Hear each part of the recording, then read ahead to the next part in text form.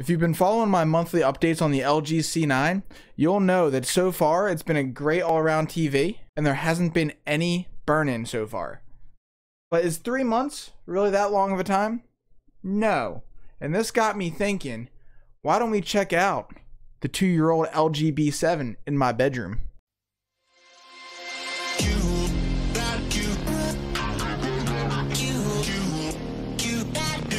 Oh my God!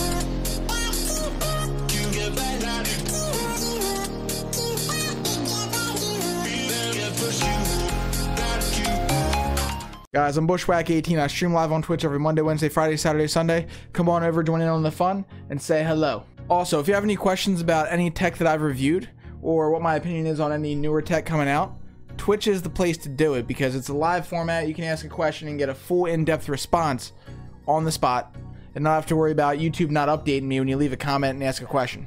So the LG B7, this will be a very interesting test because I used this thing for 1 whole year really hard as a PC monitor. I played a ton of PUBG on it, which has that that HUD and map in the bottom right, always there in the corner.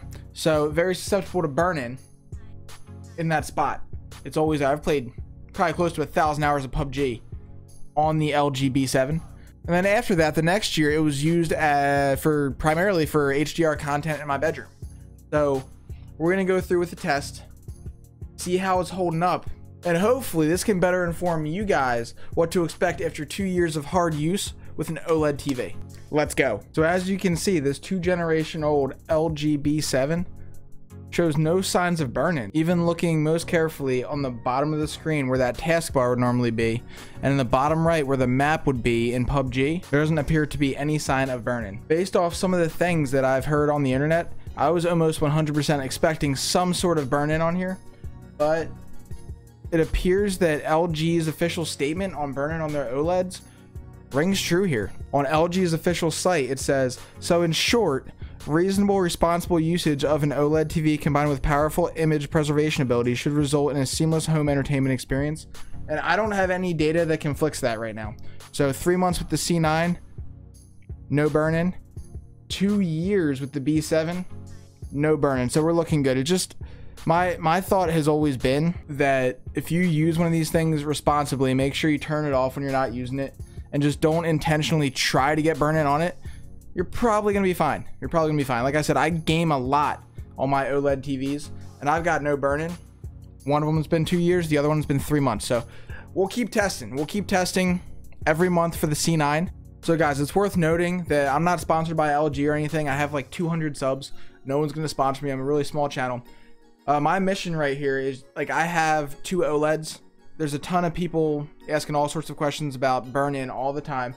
And I figured it's best, since I have these and I have the equipment to film a proper YouTube video, that I let you guys know all the information and keep you posted. I'm just giving you the data. If one of these 2 showed burn-in, it's important that you guys know. So if that does develop over the coming months, you guys will see it right here. So make sure, if you want more videos like this in the future, you hit that subscribe button. Make sure you drop me a like if you like this video. If not, throw a dislike in there, argue with me.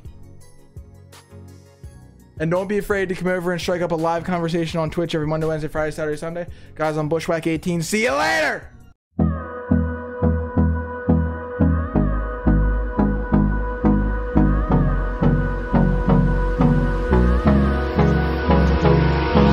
Hold me close till I get up.